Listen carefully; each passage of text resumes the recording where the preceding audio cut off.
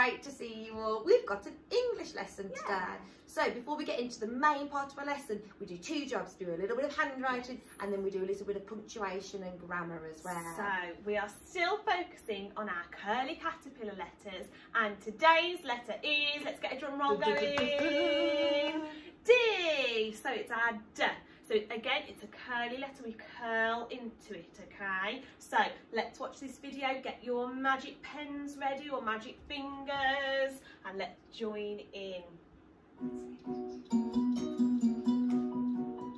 Lead in, go round, go back, go up to the top, down, and flick. Lead in, go round, go back, up Right to the top, down, and flick. Lead in, Well go done round, everybody at go home. back, up to the top, down, and flick. Flick, lovely. Lead in, go round, It's a go tall back, letter. go up to the top, That's down, it. and flick. Lead in, Well done go everyone. round, go back, up to the top, down, and flick. Lead in, go round, go back, up to the top, down, and flick.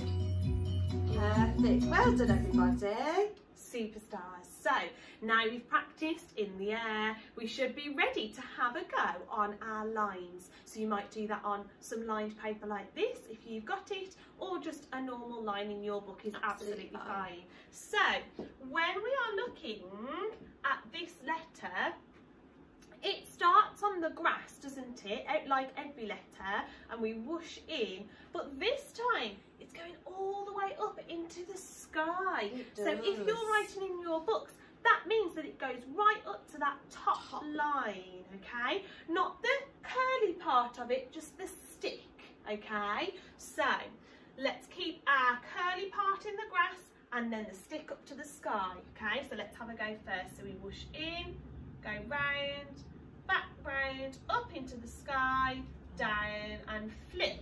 Let's have another few goes. So whoosh in, round, back round, up into the sky, down and flick. And let's do one more. Whoosh in, round, back round, into the sky, down and flick. Lovely. So actually it's like our A's and our C's because they stay in the green, but because our D has got that tall bit, the curly bit, like with the A and the C, still stays on the grass, doesn't it? But then our tall stick goes up into the sky. Okay. Fantastic. And we need to make sure that we're keeping them all the same size. I don't want some really big ones and really small ones. We want them all to be consistent. Brilliant. Well Okay. done. So have a go at that now for us, guys.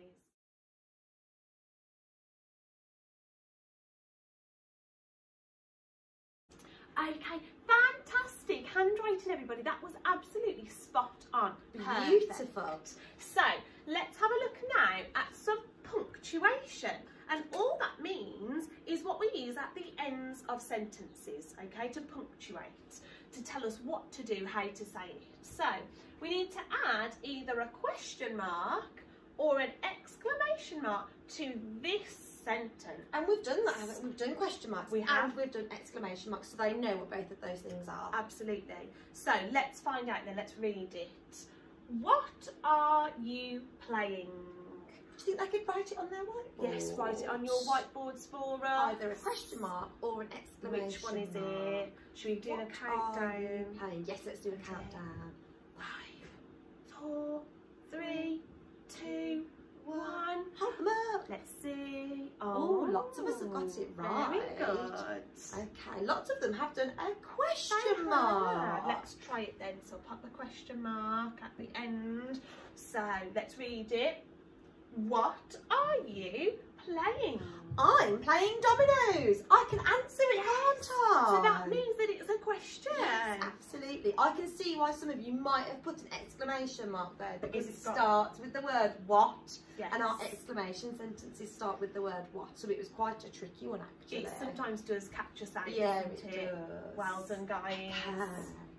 Right then, what are we going to learn today? Our learning question is, how can I identify the features of a postcard and then plan my own? Ooh. So assessment criteria number 1, to explore and identify the features of a postcard. Number 2, to write an address, because this is quite tricky actually. It can be. And number 3, we're going to generate, that means think of our own, time adverbs and interesting adjectives, those describing words, to describe landmarks. Now you're all going to do this really easily. I know I can you are. tell. Fantastic. They've got their brains switched on today. They definitely have. So, I've got some pictures here on the board. I want you to have a little think now. What is a postcard? You might have received one before. You might have written one before. Yes. What is a postcard? Have some thinking time now.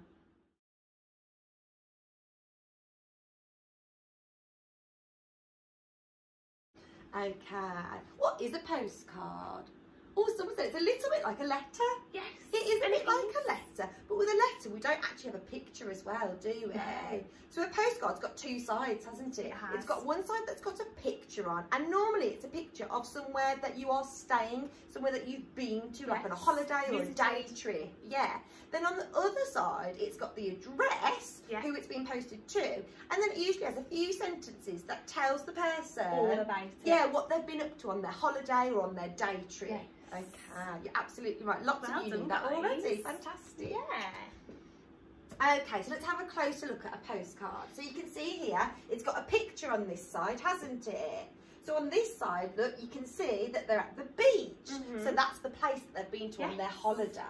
Then on this side, it's got a few lines here. Some sentences. Yeah, which explains all about what they've been up to on holiday. Yeah. This side's got the address, and then there's a stamp. Yeah. Because if you don't put a stamp on it, it won't arrive. It won't get to the destination. It won't, will will it? it? Okay. Oh, Yes, we've got a picture on the front showing where you are on holiday. Fabulous. Ooh. Okay, let's have a good look. I'm going to read the postcard to you. So, dear Tom, we are having lots of fun on holiday. Yesterday we went to the beach. I made a huge sandcastle and ate lots of ice cream. Today we went to a theme park. We went on lots of scary rides, but it was lots of fun. Tomorrow we are going to go on a boat trip. I hope we see dolphins. From Anna. So I want you to have a good look at this postcard now. What things can you spot that are a little bit different to other types of writing? We've done things like story writing before, and we've done things like non-chronological reports before. What are the features of this postcard? What can you spot that's a little bit different?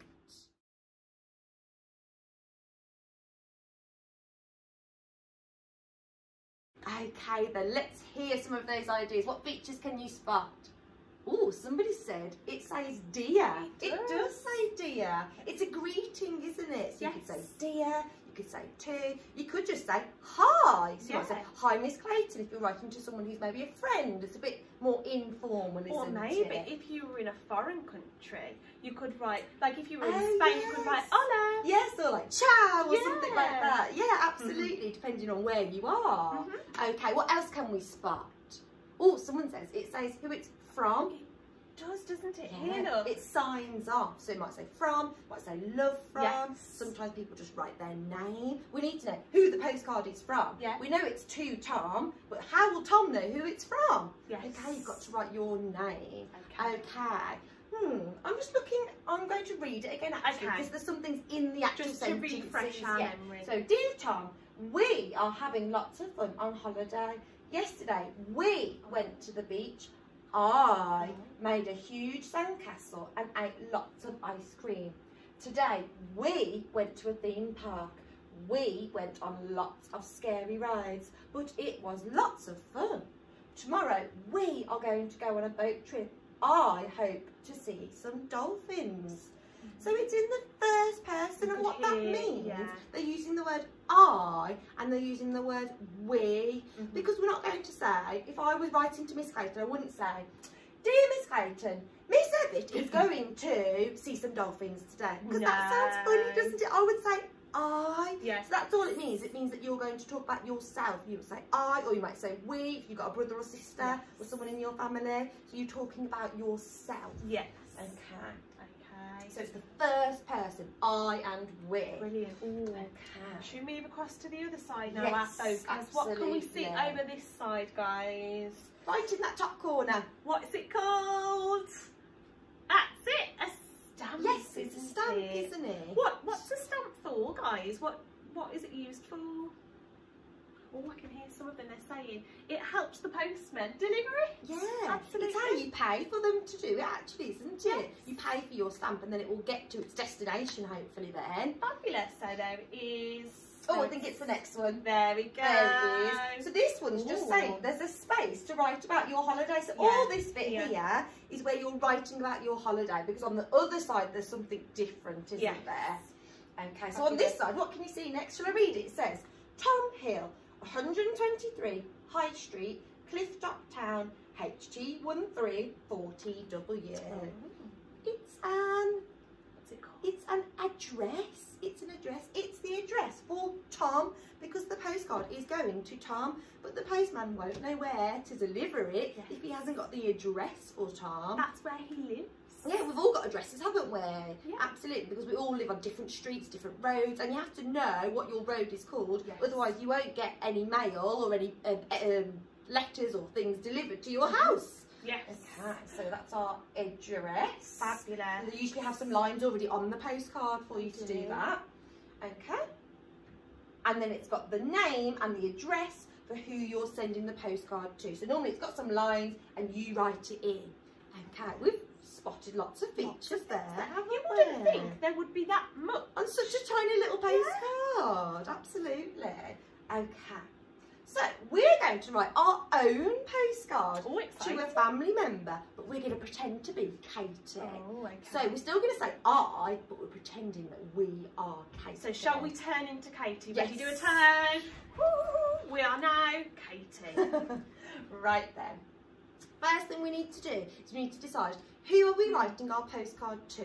So it can do. We're going to write it to a family member. So it could be mum, it could be dad. It's not going to be our brother Jack, because we're in London with our brother Jack. Yes. It's not going to be our grandma, because we're in London with our grandma. Could be maybe cousins. Could be granddads. Yes. Yeah, absolutely. So we need to decide who are we writing our postcard to. Well, I reckon with Katie being in London, without her mum or her dad, I think they would really like to hear from her. Absolutely, they'd love to hear, wouldn't they? So should we do it to mum and dad? Yes, lovely. That would be quite nice. So, you might not know, but Katie's in lots of stories, and her last name is Morag. Morag. To get the pen ready, Miss Edith. So should we do Mr. and Mrs. Morag? Yes, that sounds very professional. And we know how to write that as well, don't we? Mr. and Mrs. because it's our tricky word. Absolutely. So Mr. and Mrs. Morag, because on the first line is where you write the name of who you're sending it to. Yours might be different to ours when you do yours, because maybe you're going to write to a cousin or to a friend. Okay, Mr. and Mrs. Morag. I'm making sure I'm using capital letters correctly. Yeah, because it's their name. So there's a capital for Mr, Mrs and Morag. No, we don't know their address, but it's okay. We can make it up. So let's think. They could live at number... What number? 52? 52, like 52. it. And is it going to be a street, a road, a crescent? I quite like the word avenue. Avenue, lovely. Should we do that? Or what could it be called? What about Ivy Avenue? Oh, that sounds nice, Ivy doesn't Avenue. it? It can be anything you like. You can be creative here. So I'm using a capital again. Yeah, because it's the name of the avenue, or the name of the road. Ivy Avenue. And it's got Miss Ebbit to the rescue. Mr. and Mrs. Morag, 52 Ivy Avenue. I wonder what area they live in. Yes, so like at the moment at school we are in Cheslin Hay, aren't we? Maybe we could use Cheslin Hay, because it's made up, isn't it? Should we use that? Yeah, we could use Cheslin Hay, couldn't we? We've got our cheer for chips for Cheslin Hay. Mr. and Mrs. Morag, 52 Ivy Avenue, Cheslin Hay. Brilliant. And then the very last bit is where you would put your postcode, and it's a mixture of numbers and letters, isn't it? So again, we can just kind of make it up. And because it's Walsall, we know that it's W. Okay. Yeah. So we could start with a W, and it's usually WS, isn't it? And then we can put a number. Or should we have WS8? Yeah, fine. WS8, and then we can have any mix. 3 more. Ooh. We need maybe 4. J. J.K. Lovely. And that's our address, so we know now it will reach Mr. and Mrs. Morag, because if it's not on there, we won't know how to get there. Okay, so when we do our writing on Friday, that's there ready for you. You're writing it now so that when you write later on, you haven't got to think about it. It's already there, it's ready for you. So just make sure you're using your capital letters in the right places, ready for Friday, okay? Oh, fantastic. Okay, so you're all going to have one of these. It's a plan for your postcard. Now, Katie, or you, are in London. So in the story, Katie saw lots of different landmarks in London, didn't she? But you're just going to choose 3 because a postcard's only quite small. You can't write out all of the landmarks. No. And normally in a postcard, it's a bit of a snapshot, isn't it? You don't tell them everything you've done, you just tell them some things. So, right at the very top, dear, well, who are we writing ours to? It was dear Mum and Dad. Yeah, Mum and Dad. Yeah. Okay. Shall I write that on? Yeah, thank you, Miss Clayton. So, dear Mum and Dad. You might even cross dear out on yours and change it to 2, or hi, that's absolutely fine. We've got to greet the person we're writing to. I've put an ad sign. Yeah, that's actually, because postcards are quite informal, aren't they? They're chatty and friendly. Okay, we need to tell Mum and Dad, where are we? Where are we? London! Well so maybe we could say, I am having a brilliant time here in London. Lovely. And you can choose what you're going to write as your first sentence to tell whichever family member or friend where you are. And are you having a good time or not? I am having a brilliant time here in London. That's it. So make sure when you're writing it, you're using your finger spaces. Make sure that you're also using your sounds, your phonic sounds to help you to spell your words. And London has got a capital. Yeah, capital letter for London, because it's the name of a place. And what do we need at the end? Full stop. Fantastic. Dear Mum and Dad, I'm having a brilliant time here in London. Now we've got 3 boxes, and that's going to be for 3 landmarks. Okay. So at home, you've got some pictures and you need to cut them out. So choose 3 that you want to stick in. Which 3 would you like to tell your family member about at home? Right then, we've chosen 3 landmarks and we've stuck them onto our plan. So the first one's St Paul's Cathedral, then we've got the London Eye, and then we've got the last one, which is Tower Bridge. Yeah. You might have different ones, that's absolutely fine.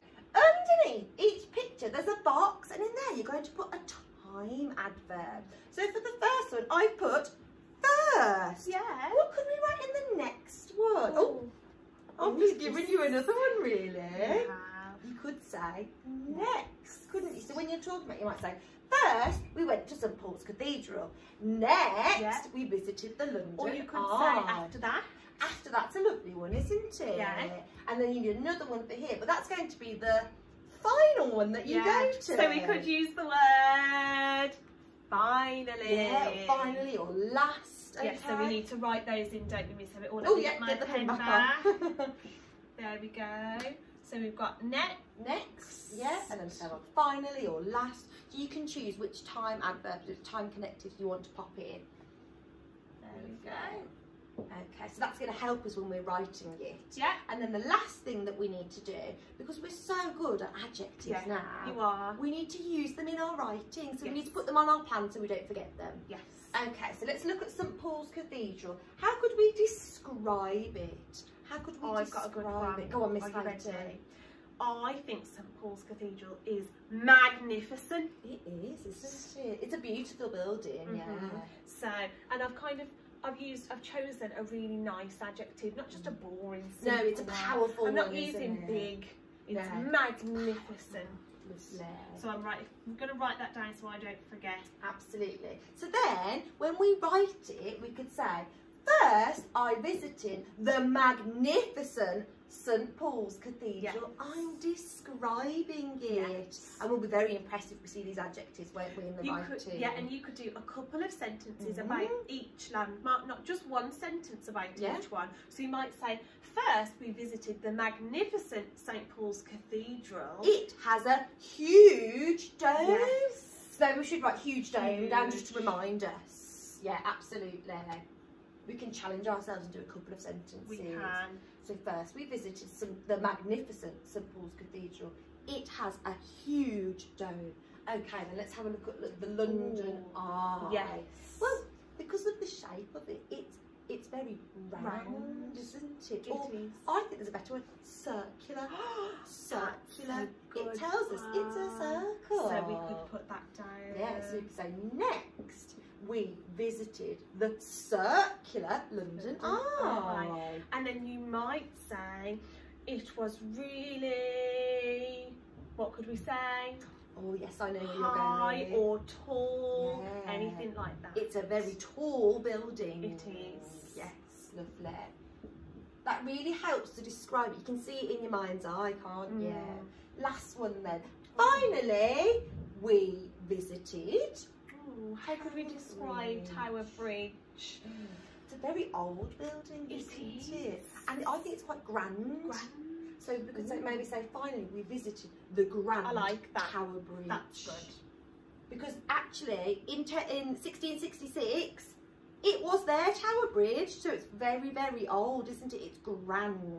Okay, so finally, we visited the grand Tower Bridge. What could we say for our second Now, I think when we were reading Katie in London, I know that we were talking in my classroom, and you probably did in here, because it's a bridge, and when the ships go past it, or the boats, it goes up, doesn't it? So I think it's very clever.